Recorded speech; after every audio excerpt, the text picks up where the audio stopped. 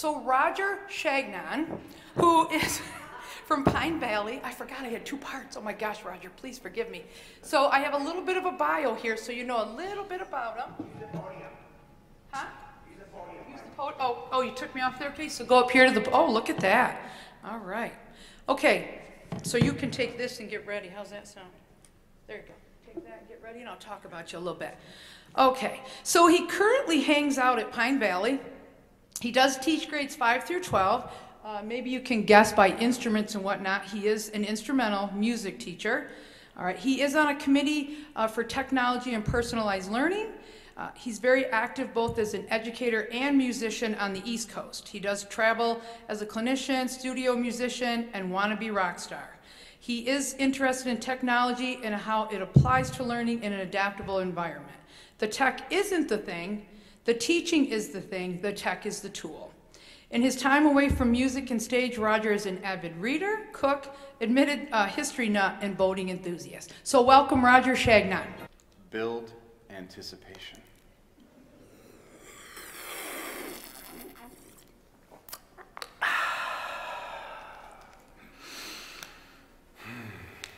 It's always interesting to me when I walk into a classroom and I have something shiny in my hand that immediately, no matter what kind of fun stuff is going on, I've got their attention. Do I have yours?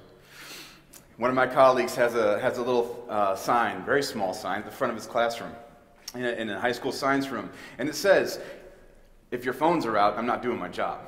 So if you're more worried about your email, don't worry about it. Don't take offense. I'm not going to take offense to that. That means I'm not doing my job. So if you're zoning out a little bit, don't blame yourself. I get it. We all have 1,000 things to do. You're probably getting emails right now.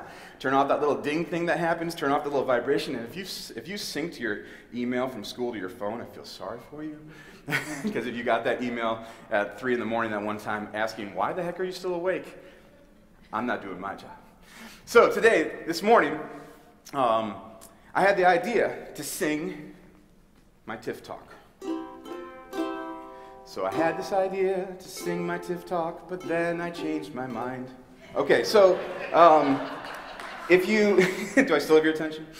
A 20-minute TIF talk musical, although I was working on my little box step and my flat ball change, would be really, probably after 10 minutes you would hate me.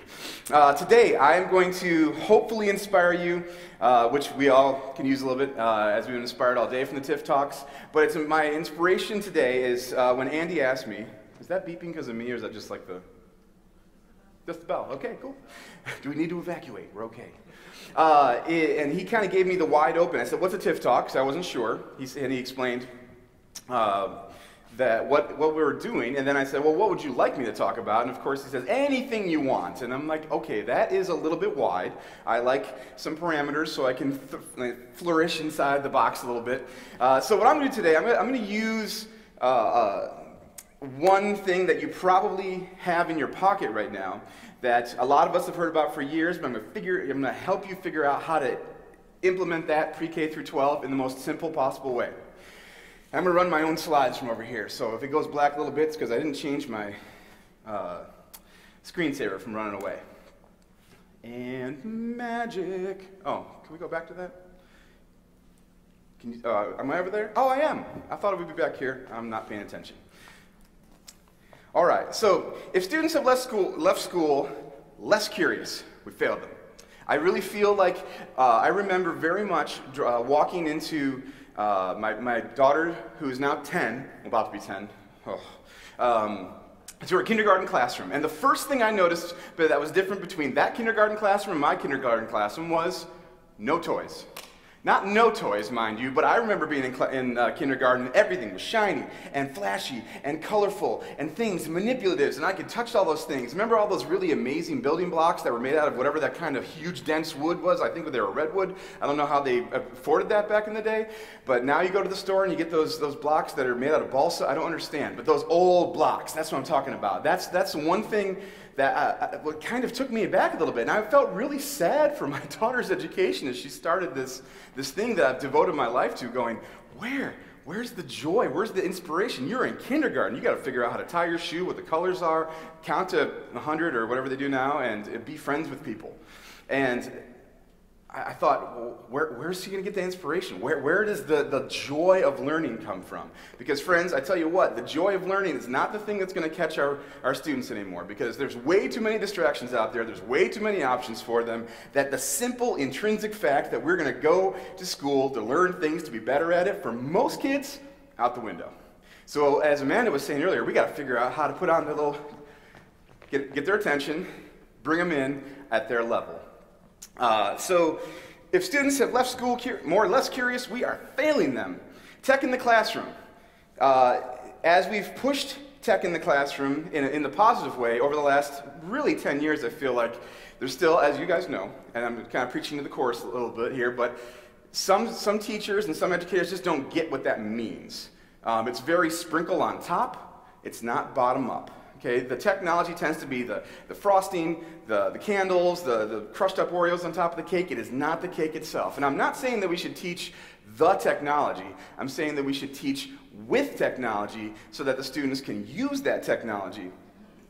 So I think a lot of us, I'm going to say me too, have tried to really just, like I said, sprinkle it on top, and we failed a few times. So what does that look like when we fail? So hopefully I'm not seeing these things in my classroom, but I do. And as a band director, they've got a music stand in front of them, and then they've got obviously like an instrument or something, so I can't really see what they're doing in their hands, but we can all see that little reflection in the face. And nobody looks at their music and starts playing their instrument like this. If they do, I failed them as well, because I can't breathe like this, let alone try to play a flute. So how do we get this, which is what they want to do, into my classroom so that they can want to do what I want to teach them? That's hard. So we failed along the way. One of the biggest barriers to our innovation is our own way of thinking. I'm a big George Couros fan. I went to San Francisco on Ed Elements last year, and I went to their whole symposium, and I came out of there more on fire for personalized learning than I've ever been about anything else. It was just one of those things where you just, if you like these kind of things, figure out a way to go to Ed Elements. It's in Atlanta next year, which is pretty amazing. So it's going to be on our coast. But it's all about personalized learning. And George Couros, follow him on Twitter. Look him up. You just do George Couros and do an image search. You're going to find all these fun little quotes he has. He's really good about that. I sat in a training with him, and he walked in with 100 educators and administrators. And he sat down, and he goes, "I'm not prepared. What do you want to know?" And we had the most amazing 90 minutes with him because we just had a lot of back and forth. So if you have a chance to look up George Couros, please do. But sometimes it's just the way we think of things. We tend to teach a lot of times how we've been taught. We use those examples. I think about those 2 or 3 educators in my life that I want to emulate all the time, and hopefully on a daily basis, I'm catching that. And they're all for different reasons. The ideal educator for me is my mom. She taught 34 years in Ripley, and as a junior high, 6th grade teacher, and everything was incredible. And if I can be half the teacher she was, and it wasn't anything to do with technology. She was just one of those old school, down-to-earth people that would take the kids that didn't know what else wanted, and they started to funnel all the students into her classroom that needed that extra help, that were given problems other places, because when they came out of her classroom, they were changed. So much so that I saw a man at 24 years old. I was probably a teenager, young teenager, maybe in high school, middle school. I was in Tops, in Westfield, which I think at the time was Quality Market or Market Basket, depending on how far back you go. If you go way back, it was called Bell's. Man knows. So we came around the corner, and there's this huge, at the time, I'm probably here, 6'4", or maybe 6 foot 1,000 at the time, I don't care. I was looking up at his nose. Comes around, gruff gentleman, just what I would think of as gruff. Face tattoos, just not looking like he is the kind of person you want to take home to mom. Comes around the corner, immediately sees my mom, takes his hat off, stands up straight, says, "Hello, Mrs. Chagnon. It's been 10 years. And at that moment, I go, that's the power I want in my classroom. Not to tell kids what the 50 states are, not to teach them about Mozart and have them memorize something. I want them to be changed in who they are, so that 10 years from now, when I see them at the store, they're going to remember that. That was the first thing. He took off his hat, because he knows the rules around my mom's classroom, no hats in school, and then had that huge change. And then 10 years later, and he probably walked around the corner and went back to being whatever he was. Maybe he's the most wonderful gentleman in the world. I don't know. I'm not trying to judge him by his look, but I know his reputation. I know how he was in school, but he was not like that with my mom. So if we can change that, let's use their thinking to do that. So this is what we see. Who needs headphones? We're not using tech properly. This poor guy doesn't need Bose headphones. He's got tape. We're all good to go. We're not quite using it the most effective way possible. Oh, you know that docking station that's in your car? Scratches up your phone all the time? Stop using that, please. It's called a tape deck. We still have some. They're out there. These are literally things I have seen in my life. I didn't just do a Google search. These are things I had to make sure I got real-world things, examples that I've seen before. This is Grandma's Internet bookmark page. I don't know if you keep your bookmarks like this, but I can't imagine having to write down the URL for whatever that third one is. I mean, that takes a lot of love. We'll just put it that way. If you really love that site, to sit there with that. Oh, really fun. Have you heard about those new cutting boards from Apple? Those iPad cutting boards? Those are great. Thanks, Grandma, for using that iPad as a cutting board. So the technology is not the thing. The teaching is the thing.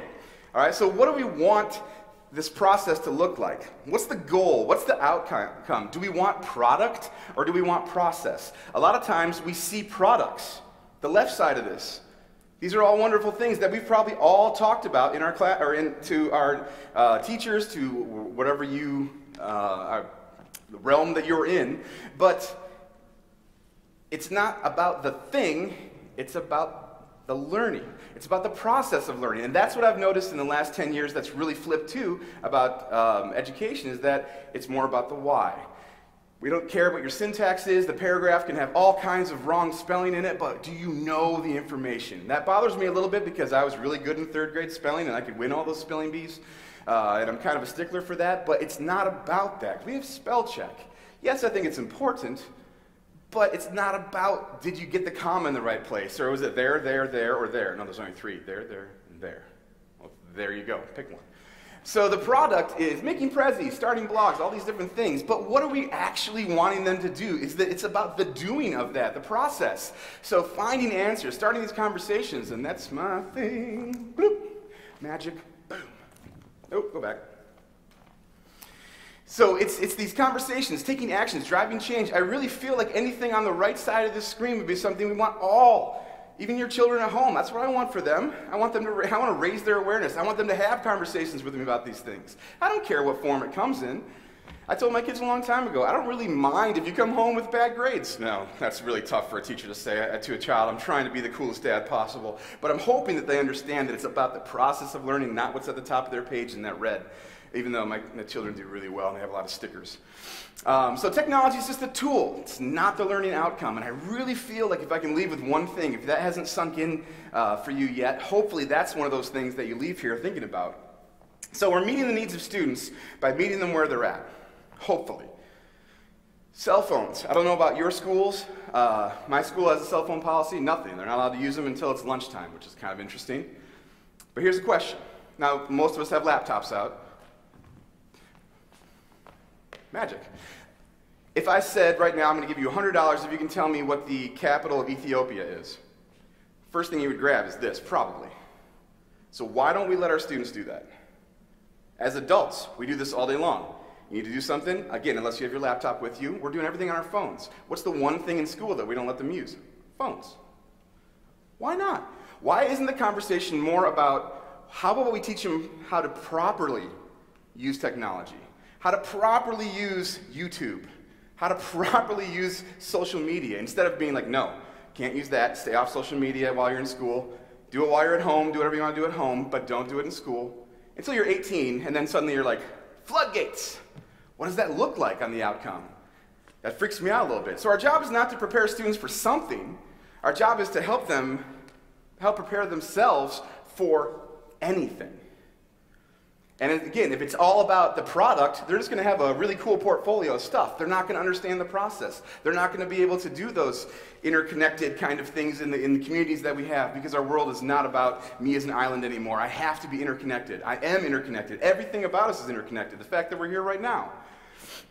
So the question becomes, what do we do with that? Amanda's student interviews were all about a lot of them anyway, talked about what was your most favorite thing, and she kept, some of the students kept saying, oh, the videos, the tech. I heard the tech. That's what they want to be doing. So let's use that instead of just keeping it out of our classrooms. So the goal, oh, there we go. Sorry, I'm one slide ahead. So the goal is to have, with too many options out there, is to figure out a way that we can use what they're wanting to do and sprinkle that at least into what they have to do for us. And that's a hard switch. That's a hard switch, friends. So how do we bring a student's avocations into their vocation? What I mean by that is your avocation is what you do with your free time. All right, the things you do when you're on a Saturday afternoon or maybe a Wednesday night, who knows, and you have some time to yourself, what do you choose to do with your downtime? A lot of us are probably going to just chill, put on something, and just decompress. I was in the lunchroom yesterday with the faculty room with 7 junior high teachers, and we had that 5 minutes of just silence. All of us were just sitting there eating. No one talked. Nobody was on their phone. We were all just in shell shock from having to enlighten these middle schoolers on their way to the promised land or whatever. It was just too much. So excuse me, I should probably just get some water. So we're trying to empower these students with tech. And we're trying to figure out how to take their avocations into their vocation. I do this with all my senior high kids too in my band. I have them make a list of what their avocations are. And I teach them, like, well, what do you like to do? What's fun for you? And then I try to help them understand that there's a job out there for all that. Because if you're like me and you're in a job where you really do enjoy it, now don't get me wrong, it's the paperwork I don't like, and if you're with me on that, I'm with you. The emails, the paperwork, the budgets, the having to plan 6, 10, 12 years out sometimes, depending on what you're working on, that's the stuff I don't like. The things that resonate with me, I love music. I love hanging out with kids, and I love teaching. Whether it's the fact that I grew up in a teacher household, that both my parents were teachers, I'm not sure. Maybe I'm a product of my music department back in Westfield where I grew up, which was an incredible music program. Still is. I don't know. But those are the things that resonate with me. And I tell my kids it's a racket, but I get to do that stuff every day and they pay me for it. So what can you find that's interesting to you? What do you like to do? I don't even care. Anything. They can come up with anything. It could, okay. I like picking my nose. Whatever. I guarantee you somewhere, that's a worst example possible, sorry. But, but there's probably someone out there that you can Google search up that will pay you to do this. There's probably research about that. I remember on NPR, I was listening to a doctor, this was years ago, I don't tell my children this, but he talked about, and this kind of freaked me out, he lets his children and encourages them to pick their nose and eat it. This is a doctor, a medical doctor. All right, and the whole point of it is that my kids are way too clean, there's way too much antibacterial this and that, I want them to inoculate themselves against germs. So he lets his kids sit there and just root around and brain massage, and then down the gullet it goes. Grosses me out a little bit, but that's okay. He's trying to teach them this. So in our classrooms, a lot of times, whether you're like me or not, my classroom, for example right now, 7th grade general music I have right now. Of the small classroom I have, 10 students, 2 of them have a readability that's below 1st grade. Only 1 student in my 7th grade general music class can read at a 7th grade level. The rest are somewhere between 1st and 4th grade. So I have a student teacher right now, and I told her this on the first day. And she said, what do you do? I figure out how to give them a voice. That's what I told her. So where words are going to fail, I need to figure out a way to give them a voice. Okay, now that's always the music speaks thing. Where words fail, music speaks. That's very true. But I'm not expecting them to come up with something and write me an opera or anything like that. What I'm expecting them to do is figure out a way to communicate with me. Whatever that is. I want to be from them to me, not me to them. And GarageBand is something that if you have an iPhone or if you have anything that's Mac, it's on there. It's probably that app that you just tucked away somewhere and you just like put in the utility folder or something and just tucked it away. Or maybe you like to noodle with it. But it's something that's been around for a long time. But I tell you, friends, it is the most easy, simple thing that you can implement, and a lot of you probably, or a lot of your teachers or colleagues have this on their phone. A lot of your students have this on their phone. So we're going to utilize that. Now maybe you're thinking like some of us, like Mac is like a swear word. I don't want to mess with Apple. I think Steve Jobs was insane. Which he probably was a little bit, but down here, and this is linked on the website as well, here are 3 other free PC apps that are basically the same kind of thing. This is called a digital audio workstation, a DAW or a DAW. The most famous DAW around is called Pro Tools, and if you go to any studio where you're like top-end artists are doing music, Pro Tools is what they use. You go to the college, you're using Pro Tools. But that is a really heavy application to use. So GarageBand, again, is very deep. You can do a lot of stuff on this. Everything from dumping in movies and putting soundtracks to it, to coming up with I know bands that record their entire CD on this, their album. We're going to take the cream right off the top and make it really simple. One simple thing that we can do every day if we want to. So as I start to figure out what my students need, and I want to figure out more about them, because again, I want to know the best possible way that I can get information from them. And the more I know about them, the more I can attach my learning or somehow footnote my learning into their avocations. And I'll have students fill out those index cards like we all used to do back in the day.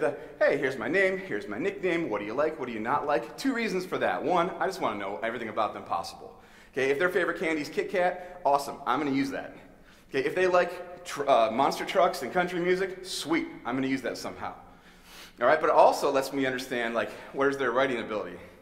I can see what their spelling's like, and right away, just in that little 3x5 note card, I know who's going to struggle to give me written answers, to give me the information that a lot of us think is, sometimes the only way. So this app is basically, you can use it for a lot of things, but I'm going to use it today just for a simple kind of example of how to use that cream off the top. All right. So I didn't want to record my entire thing. I was going to do that and dump it in, but I figured that this might explode my computer if I had all this stuff happening. But right now, just for the sake of it, this is what this kind of looks like. Okay, this is the GarageBand app that's open right now. And if I wanted to, for some reason, do my introduction. Okay. Hey, TIF Talks 2019. Yeah, we're learning about stuff like TIFs and talks and talks and TIFs. All right, so there we go.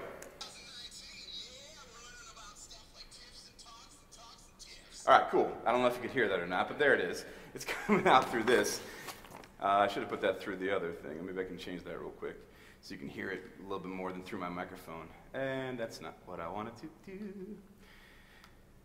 So there are better apps if you want, like Amanda was saying, like she records a lot of her, or all of her lessons and puts them right up on Google Classroom. There are other ways to do that than this, but if you're someone that has something in your pocket and you're not as savvy as that, this is another way you can kind of get around that, which is nice. We want this thing to go through there. Let's test it.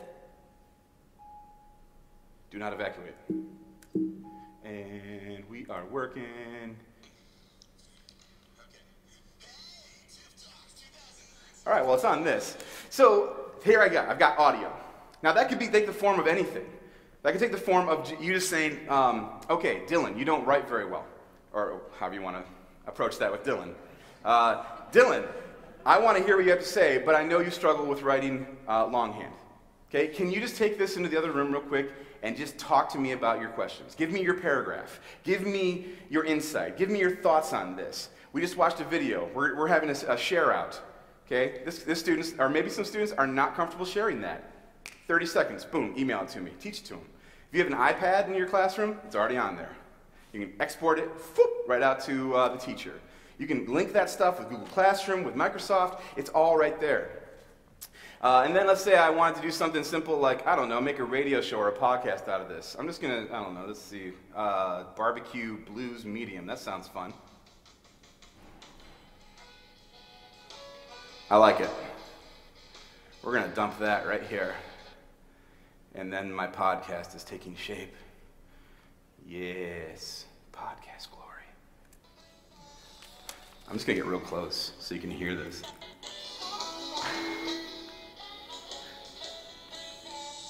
So that's the intro to my podcast.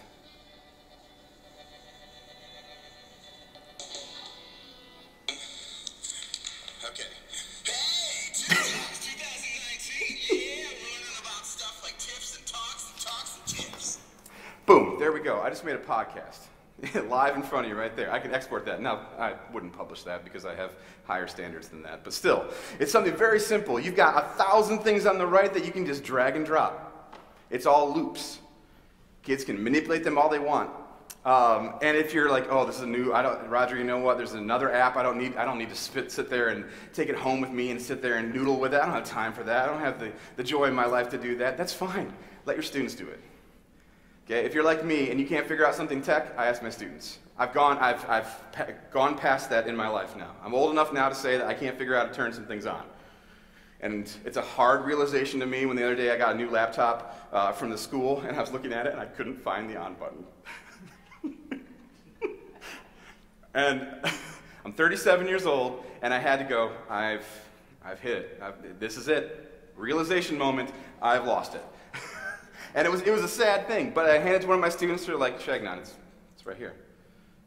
Oh, it's camouflage. Let me get my glasses. I don't wear glasses, but I told them I did. So let your students get into that stuff. Let them noodle around with that. They are more intuitive with the point and click thing than we will ever be. If you're ever in a school district that has YouTube blocked, ask a senior high kid how to get to YouTube. They'll tell you how every time. And if you're the person that blocks that stuff at your school, you know what I'm talking about. So we can record lessons, we can do podcasts, we can do introductions, we can do songs in our classroom. We can have songs in our classroom for transition times. Let's make a song with the classroom. Let's have them sing something, or even put on a 20-second little thing. You want to listen to a song for 20 seconds? That's how long our transition time is. Boom, put a song in there. You can make it in here real quick. You can have student-led interviews. I've taken laptops down to the principal's office with some students, and they've interviewed the principal for things. I've had them take it to other classrooms and do podcasts in other classrooms live while they're doing things. The endless opportunities here, but let the students, maybe let them teach us. Flip that classroom that way. Have them do little 3-minute Spark Talks themselves. Teach us about things. Start simple. Start with something that they want to talk about. I don't care if it has to do with ELA, math, science, or music, or art, whatever. Have them come in and just start teaching. Have them get used to standing up in front of people, which is a very uncomfortable thing for a lot of us. That life skill is what we want to teach. Okay, it's not about the information. They can talk about My Little Pony, which I'm a big fan of. That's fine. But they're teaching. They're sharing. They're getting up there. They're communicating. They're working through these things. They've had to come up with a presentation. All these skills. Again, the presentation is not the thing. It's all the skills that get us there. So how can we build those skills? So I'm coming down to the end here. But tech will not replace us. We've heard this over and over. It's important. It makes us feel good about life. Tech's not going to replace us. If we can utilize students' avocations to teach them their vocation, which is being a full-time student right now, I believe the learning will be more effective, meaningful, insightful, inspirational. It's going to change the world one little kid at a time who just suddenly has a voice that didn't have a voice before. GarageBand is a great way to do that. It's simple. It's something that almost every classroom probably has, whether it's in one form or another. But it's something we can put on anything that is tech-related. We can put it on computers, iPads, anything you want. It's right there. Now, again, GarageBand is a Mac-based thing. There is no PC for that. If you want to see what those other links are, you can jump right on my page, which is linked to the TIF Talks.